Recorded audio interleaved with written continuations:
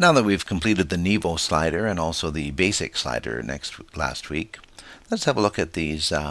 Generally people call these light boxes, but on our modern website people want to be able to click on a thumbnail and have it pop up in a gorgeous box like so.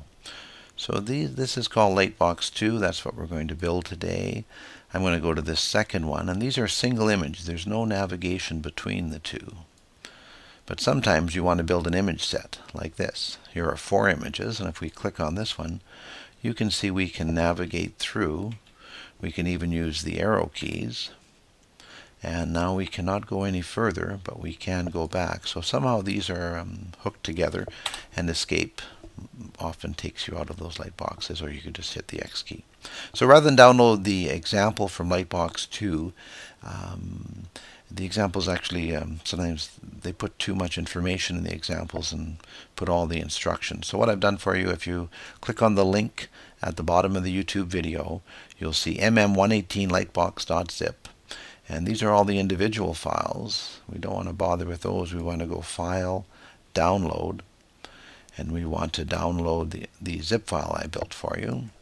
And I've already done that. Here it is. And I unzipped it here. So let's inspect this.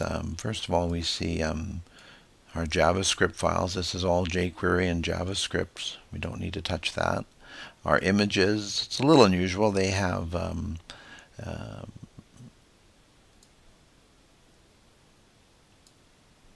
a bunch of the previous and next buttons up there, and they have another folder called examples.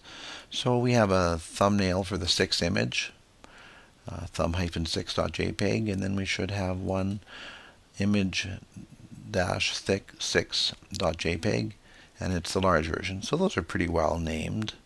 So that's the structure. The CSS, all that's in that is the required CSS that come with the demo. And you could customize that with your growing knowledge of cascading style sheets. So let's open up this in Aptana. It's mm118 demo.html, not the index file. You could look at the index file, but that's the one that came with the tutorial. So let's inspect this. It really boils down to thumb 3, thumb 4, thumb 5, thumb JPEG. Those are the thumbnails, and the reference is to the full-size image.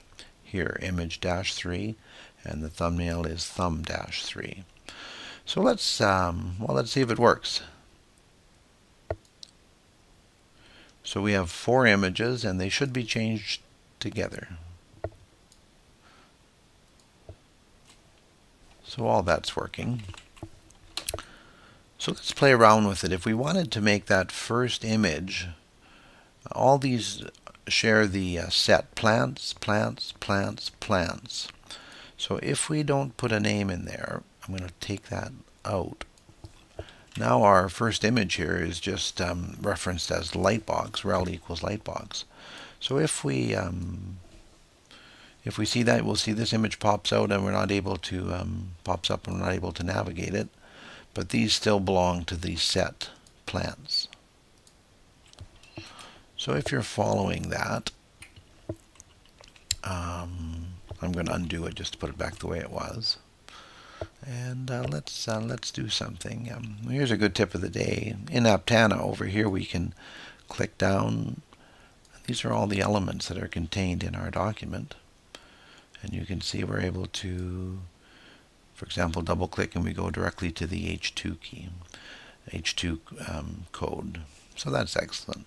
So back to the demo. What do you think would happen if we put a 1 here, and a 1 here, and a 2 here, and a 2 here? If I have those. So now we have 4 images, but they belong to 2 different sets because we changed the name. And here we go. We have the first one. We can go to the second one, but we cannot go further. That's the first set. And here, same thing. We can go to the next one, but we cannot go back. So that's the basics of the slider. It's here we need our links to the JS files in the JS folder, and they're using the long form of jQuery. jQuery here, and there's very little options here. It just pops up, and then we close the document. So your job would be to go get at least 4 images with 4 thumbnails and play around with them. You can make them parts of sets or have them pop up individually. And hope you enjoyed this tutorial.